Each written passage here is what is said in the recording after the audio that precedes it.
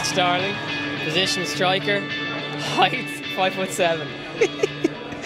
Okay, Mitch, the road to London 2012 qualifying tournament. What will the live streaming of a videoing of the matches mean to you?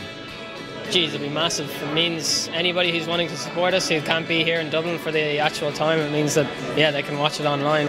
The technology and the infrastructure here at UCD, which is world class, can be enjoyed by everyone. People who can't make it to the tournament can still support us from all over the world. There's been a few other international tournaments, FIH tournaments recently, and there's been a lot of people I know have been logging in, so I think it'll be no different to this, and especially when people see the quality of it, they'll be dying to have a look. Going into the Olympic qualifying tournament, what impressions are you getting from hockey supporters and fans?